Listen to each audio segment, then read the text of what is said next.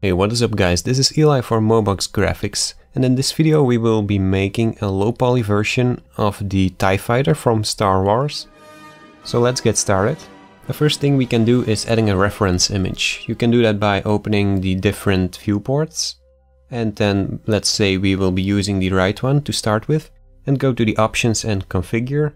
Make sure the back tab is open, and then you can enter a blueprint image of the TIE Fighter. There are plenty of them on Google, so just do a quick search.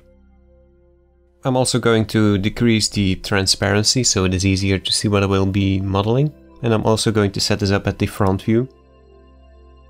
Okay, so let's make this right view a little bigger. And instead of starting with a cube or anything like that, we will be using an end-side object, which is a hexagon shape. And let's scale this down a little.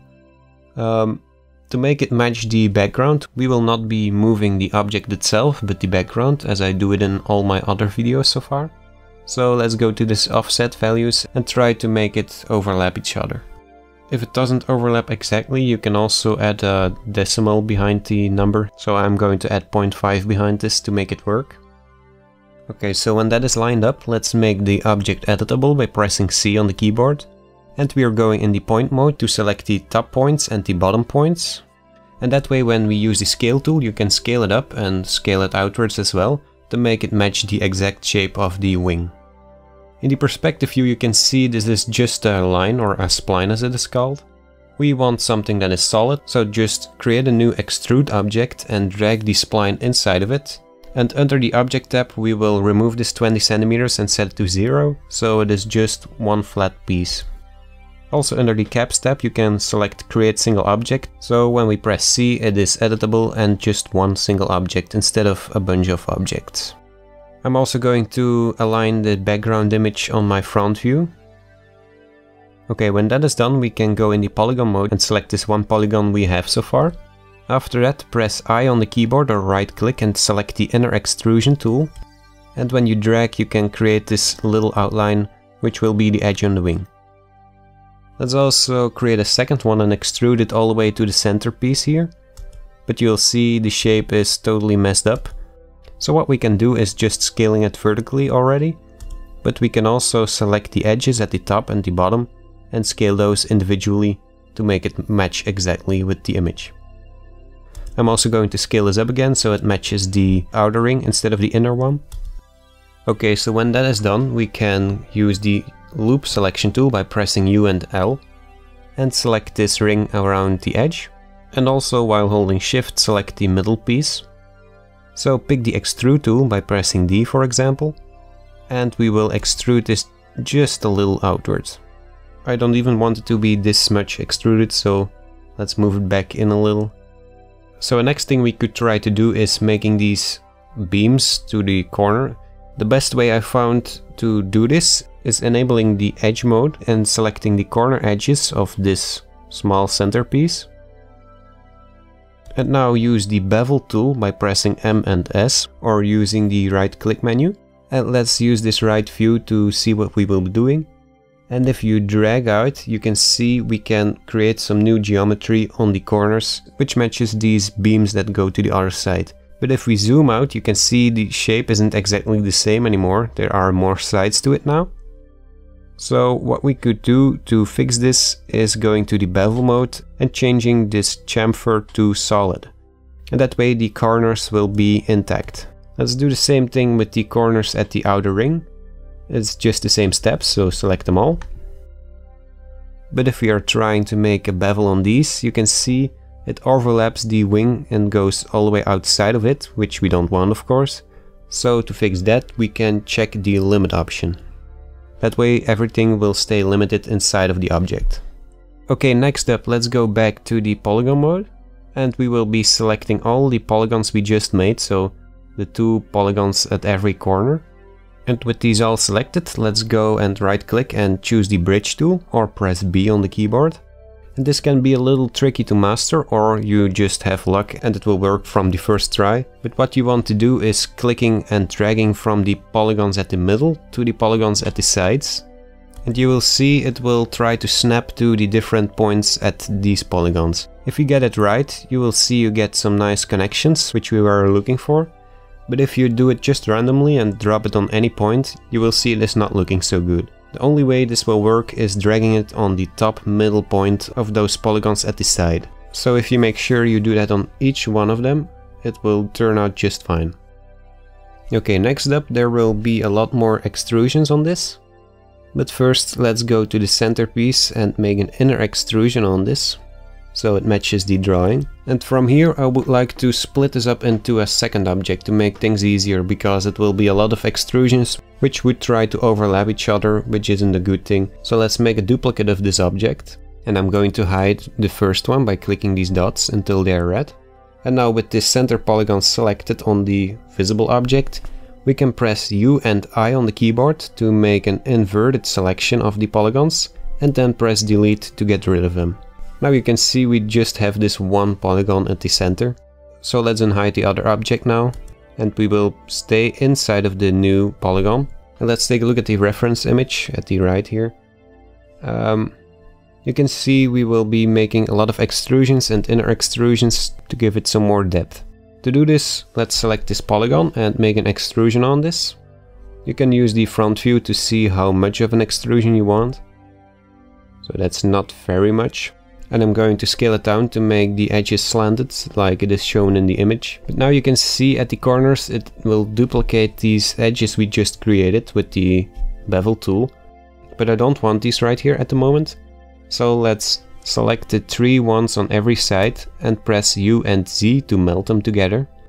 So let's do that again, clicking 3 of them and pressing U and Z. Or you can also right click and select melt. But now in the point mode you can see we still have some lost points which don't have any purpose anymore. So a first thing we can do is selecting all of them by pressing Command and A.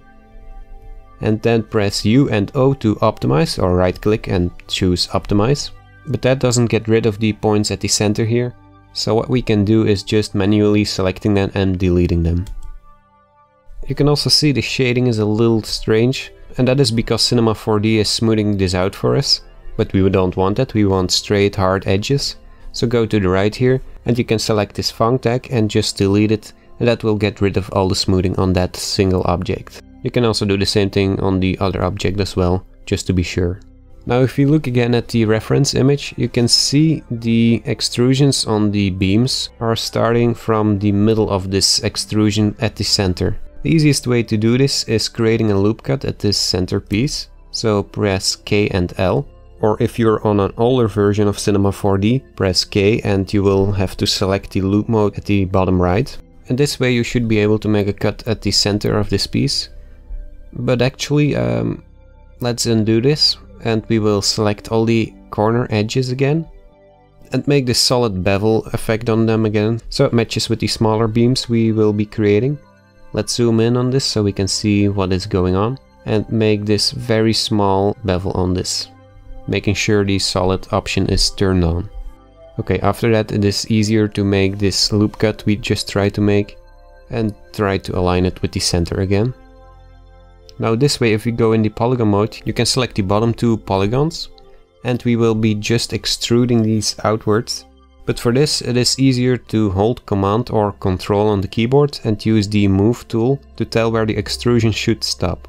The easiest way to do this is in the right view, of course. So let's try this while holding Command or Control. I'm going to try to line them up with the corner of this edge here, so that is a little reference for us on the other sides.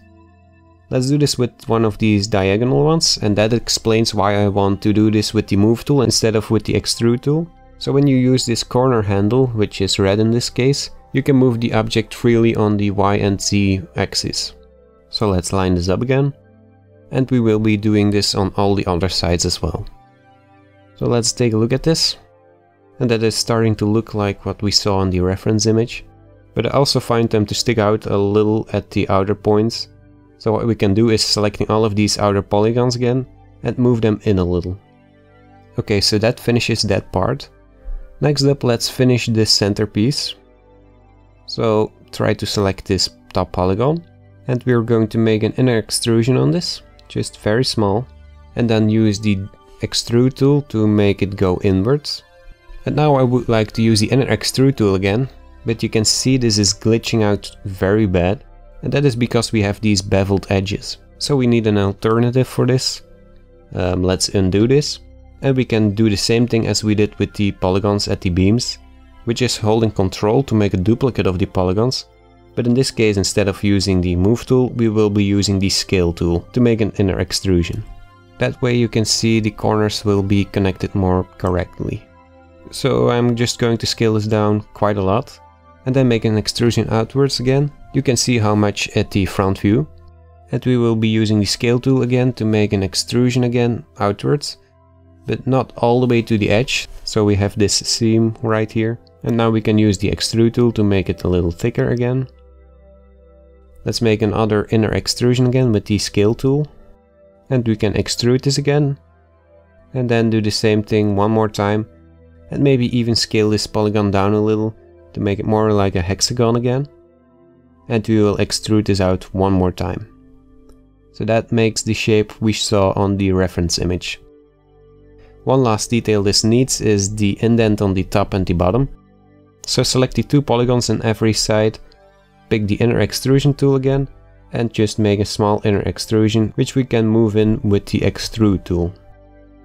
And this way we finished one side of the wing. The next thing we need to do now is selecting both of these objects we created, which is one part of the wing, and we need to mirror it to the other side. Luckily this is just a perfectly symmetrical object, so we can just select both of them and make a duplicate of it, and after that we can just rotate it 180 degrees to make the other side of the wing. You could also be using the symmetry object, but on the reference image you can see that the part on the inner side of the wing is a little different with the outside, so in this case it is just easier to make a duplicate of it and do it manually. So let's try getting that in place. But before finishing this up, you can see at the back of this one part of the wing, there is a gap at the edge. A thing we can do is going in the polygon mode again, and right click, where you can pick Close Polygon Hole. And when you hover above it until it goes white and click, it should be fixing that hole for us. You can see I deleted that other part, so now it is fixed. We can duplicate it again, and rotate it and put it in place, and that way it will look better. You can also select all the objects and use the Scale tool to make it just a little thinner. And you can also see there is a small gap in between those. We will be filling this up with just another duplicate of this wing part. And move it in the middle, and also scale it down just a little so it is a little smaller and gives this indent look. I'm also quickly going to rename this one and group these two together so I know what objects belong to each other.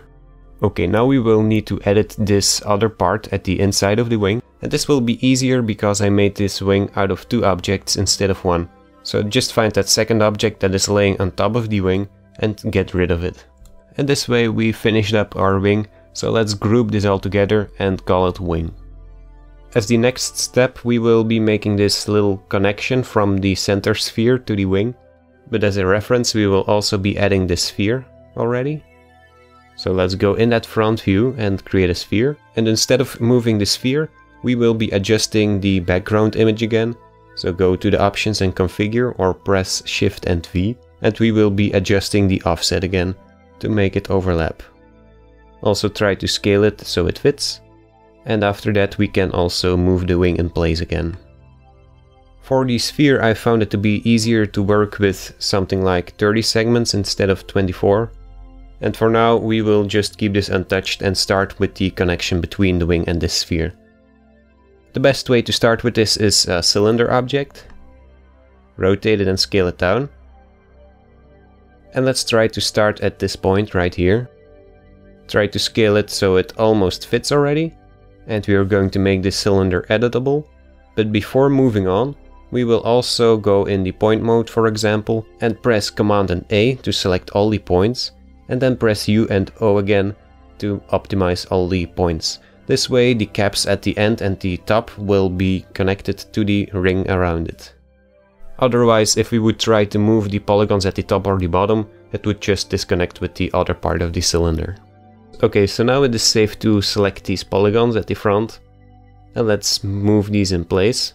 Also on the image you can see it is growing slightly when we move to the left, so let's scale these polygons up. And now to create that second part, we will need to make an inner extrusion on these polygons we have selected. And as you may notice, when you click and drag, you can't see what is going on. I usually just try it a lot of times until it fits. After you release that inner extrusion, pick the extrude tool again by pressing D and make that extrusion all the way to the end of this piece. And then we can use the scale tool again to make it bigger and go in the same direction as the image. After that, it is just the same techniques again, using the inner extrusion tool and the extrude tool to get the same result as on the image. At the end, also make sure it is going deep enough so it is all the way inside of the sphere, so that way it will be fully connected. To make this connect to the wing, let's take a look at the image again. And you can see it is just a reflection of that first piece we made. So I'm going to select these polygons at the start and make an extrusion and just scale it up a little. Also, if it isn't perfectly symmetrical, you can go in the edge mode and use the loop selection tool by pressing U and L and try selecting this ring, and then you can move it around so it is perfectly at the center of this piece. Okay, next up are these connecting parts at the sphere and at the wing. Let's start with the connections at the sphere. You can just start off with a cube object and scale it down a lot. Try to line up this top right corner with the image. And after that we will make it editable and go in the edge mode so we can select one of the edges. This is easier in the perspective view. So let's get this outer left one and move it so it lines up with the image again. You can also see it is a little wide right now, so go in the object mode and scale it horizontally until it looks like something that would fit in the scene. To wrap 4 of these around the cylinder we made, let's go up here to MoGraph and create a cloner. We can drag the cube we just made inside of it and set the mode to radial to make it clone in a circle. We will also need to set the plane orientation to ZY. And of course we need to decrease the radius so it fits. Okay, now for the other connections at the inside of the wing, we can just duplicate this cloner to start with. And let's rotate this. We will also need to decrease the radius again. And after that we can go and select the cube we made. It has moved a little to the left. And now with the edge mode you can select the edges again to make it overlap with the image again. We will also be selecting the object itself and try to scale it horizontally again, because you can see these are quite small. I also noticed there is another extrusion on the wing itself to connect with these pieces we just made. So let's go and select that polygon and make an extrusion and also scale it down a little so it is slanted. Another thing we need to do is making the count of the cloner go up from 4 to 6, because we have 6 connections on this one. And it also looks like I need to rotate this. You can do that while holding shift to make it line up perfectly. And the last problem this gives is that the connections which go in an angle to the top and the bottom are too small. We are going to adjust this manually. So what we need to do is selecting this cloner object and press C to make it editable. And now we have all these connections as single objects. I'm going to do this in the right view maybe. So what we can do now is selecting all the points at the end of every connection and use the move tool to put it in place. Okay, so that is all there is to the connection with the wing and the sphere. So let's select all the objects we just made and group them together and call it connection to keep things clean. Okay, we finally made it to the centerpiece. Let's start with this window at the front. We will need a circle on this sphere to line up with the window. But in the perspective view you can see we only have squares. So what we need to do is selecting the sphere and rotating it 90 degrees towards us. And that way we will have a different kind of lines that will line up with the window. I'm also going to duplicate the sphere already, because I will be using this for a later part. So just do that for now and hide the duplicate of it. So select the sphere again and make it editable. And this way you can see how many polygons there are. We will go in the polygon mode, and by the looks of it, it already matches up with the window. So just select the rings by using the loop selection tool. And now let's go in the perspective view maybe, and use the extrude tool to sink it a little inwards. Okay, now for this piece at the top you can see there's also a circle on it, but because we rotated the sphere, you can see we have these square polygons on the top again, which will not work to get this circle effect we want. Even if you use the loop cut tool, you can see it will not work. Because of that I made that duplicate of this sphere, so let's get that one. But we don't want to lose that part at the front, so scale it down a little until it is hidden. I'm going to hide this outer sphere so we can see what is going on. And of course we need to rotate the second sphere so the circles are pointing up. Now I will also need to set up the reference image on the top view to see how big the circle needs to be. So let's just do that quickly. And now we can go ahead and make sure the sphere is editable and use the loop cut tool to make a cut right where the circle goes. Let's select all the polygons inside of it again. And we will just use the extrude tool to make it go up a little. And that way we have this kind of simplified cap on the top of the sphere. Okay, next up you can see at the back of the sphere there would be some kind of engine exhaust or something. Instead of setting up a new view with a new reference image, I'm just going to rotate my sphere for a moment.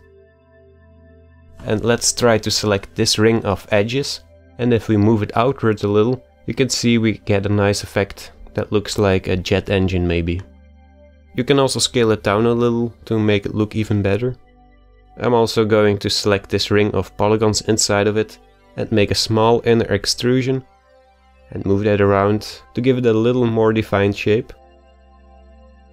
Okay, let's rotate that sphere back in place. One of the last things we need to do for this centerpiece is making this pattern at the front of the window. This could be a little difficult if you try to do it in one single piece, but we will do it in two objects like we did on the wing. So go ahead and use a tube object. You might need to scale it down quite a lot and rotate it until it is small enough to fit on the sphere. And you want to make it line up with the center ring on the window, like this. Make sure the inner and the outer radius of the tube are correct. And when you get that right, you can go ahead and go in the object menu of the tube and go find that rotation segments field, and we will be decreasing that to something like 8, and that way it will line up with what we see on the image. Let's scale the height down a little and move it in place. Now we will do the same thing as we did on the wing parts, which is making sure the object is editable and selecting the edges at the corners. And this way we can use the bevel tool again and make the bevel. But this time we can use a chamfer instead of the solid bevel, because we have a solid object which has a thickness to it instead of that single polygon we had earlier.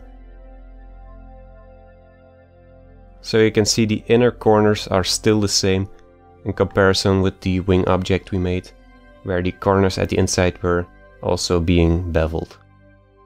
So now with the polygons selected, you can go ahead and use the extrude tool, and you can see it will extrude in every direction.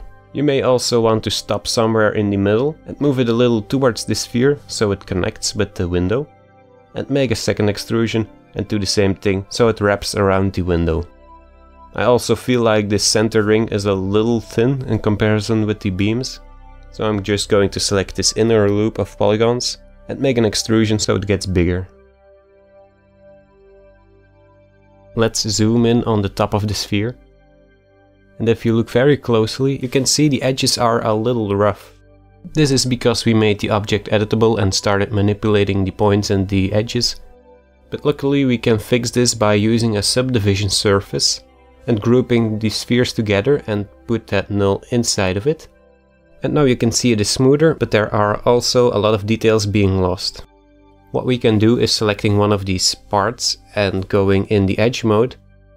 And with the loop cut tool we can add some cuts right at the edges of every sharp corner.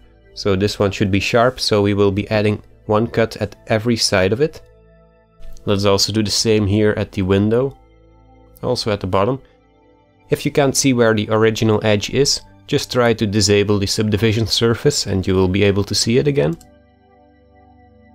Also here at the back, at the engine, let's add some cuts. Actually, this piece even is taking advantage of the smoothing, so we will keep it mostly untouched. So now if you zoom in again and render, you can see it is perfectly smooth.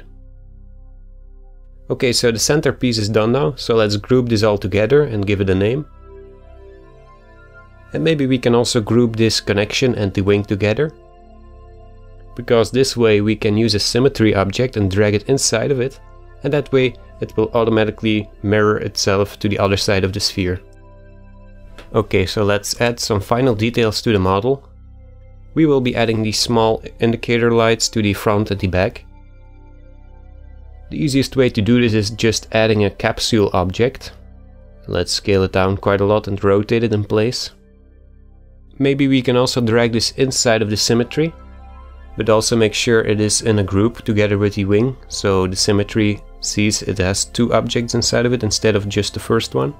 Let's adjust the positioning, and I'm going to make this editable, and then we can go in the polygon mode and select the rings at the front, like this. And then with the extrude tool we can push it a little inwards, so it looks like this. Okay, now let's move this to the side, so it is duplicating itself with the symmetry object. And we can push this in a little more. To make it also blend more with the sphere, let's pick one of these edge rings here. And we're going to scale this up and maybe also move it a bit to the back, so it is fully connected with the sphere. And that way it looks a little more in place, instead of just a simple capsule sticking out of the sphere. So now we can pick this object and duplicate it and try to move it to the back. Let's try to line it up with the center of the sphere. Great, so that is it for the modeling part of the tutorial. Let's move on and add some lighting and materials, so we can wrap things up. The first thing you can do is going in the render settings and adding an ambient occlusion effect. So it is easier to see the small details, especially around the wings. A second thing we will do is adding an infinite light. We can keep the shadows turned off, because this will be just some kind of backlight, separating the object from the background. You don't have to move this light, just rotate it. And you want to rotate it to look something like this, where it is slightly towards us, but also pointing up. And that way you can see it gives a nice highlight at the bottom of the TIE fighter. I'm also going to change the color a little to something more bluish. The next light will be an area light. Let's move this to the front a little. And I'm also going to add an area shadow to this. And what I'm going to do now to make things easier is right-clicking on this light and go in the Cinema 4D tags. And let's take the target tag. Now we can assign what the light will look at. But first we need to group all these pieces together of the TIE fighter, so we can drag it inside of the target field. This way you will see when we move the light, it will try to point towards the TIE fighter. To get a better view of where you want to put the light, you can go up here to the options menu and enable the shadows. This will make the viewport a little slower, but it is just temporary. And we are going to try to move the area light so it gives a nice shadow on the arm or the connection, but not on the sphere itself, just to give a little indication where the light is coming from. Okay, now you can see it is still very dark, so what we can do is adding just a light, and when we scroll down at these settings, you can add the ambient illumination option. You can see it will make things look a little dull, so what we need to do is decreasing the intensity to something like 15% maybe. And now you can see the details are coming back a little. I'm not going to move these lights anymore, so we can go to the options again and disable the shadows, which will make things easier. Let's also go ahead and add a camera object, so we can set the view. If you're not looking through the camera, so this white check mark is deselected, you can zoom out and find the camera object inside of the scene. And let's try to rotate this to give it a more dramatic effect. And when you look through the camera again, you will see the result. Maybe we can also go ahead and go in the settings of the camera and maybe change the focal length to something smaller, which will make the ship look bigger. I'm also going to adjust this backlight a little, because we changed the camera position. And when you're satisfied with the camera position, I recommend right clicking on it again, going in the Cinema 4D tags and adding a protection tag to it, so you can't accidentally move the camera. Now the last thing we will be doing is adding the materials. So let's create a new material. And this one will be the main color for the ship, so the metal parts. Let's make this a little bluish gray. And I'm also going down here to texture. Go to surfaces and add a metal texture. This will make everything look blue, but go inside of it and try to change this last node, which is blue, to something more gray. Also, let's increase the frequency to something like 5, so there is a little more patches on the ship. And now let's take a look at the reflectance channel. Let's already make this a little less visible by decreasing the intensity to something like 50%. We can also decrease the width a little. The fall off will be alright, I guess. I'm also going to increase the inner width a little. And maybe we can increase the strength to a full 100%. Let's take a look when we drag this on the group and render. You can see this is a little ugly right now. The metal patches are way too strong. So let's go to the color channel. And I want to set the mix mode to something like add, so that's less visible. And you can see this looks a lot better. Okay, the next material will be for the wing parts. This will be just some kind of very dark gray or even black with a hint of blue in it. Let's also go to the reflectance channel and decrease the intensity to something like 20%. And all the rest should be fine. Let's go ahead and search the object we want to apply the material to. And in the polygon mode we are going to try to select the polygons which need the material. This can be a little tricky because we have 3 objects at a very similar position. So you may need to hide the other objects every time to apply the material to the right spot. Moving on to the next material. This one will be for the window. I'm going to make this a very dark gray or black again, but this time with a hint of red to it. And under the reflectance channel, I'm going to add a background layer to this. Maybe also decrease the intensity to 50%. And all the rest should be fine. Maybe even decrease the intensity a little more. Find your sphere and use the loop selection tool to select the right polygons. Then drag the material on it. I also see I missed the outer ring, so let's add that one as well. After applying this material, you can see the metal material is lost. So what we need to do is applying it manually to the sphere, but that way it will override the window material. So at the right here, you will need to switch the order. Let's create a new material for the lights at the front and the back. We are going to disable the color channel and just use the luminance channel. Let's make this red. And find that original capsule where we can apply the red on just this front piece we extruded. It should still be selected if you go in the polygon mode. Also the same thing as on the sphere, you will notice the original texture will be lost, so you need to change the order at the right. Let's render this and take a look. This is starting to look like the example I showed you guys, but it is still a little dark, especially around the wings.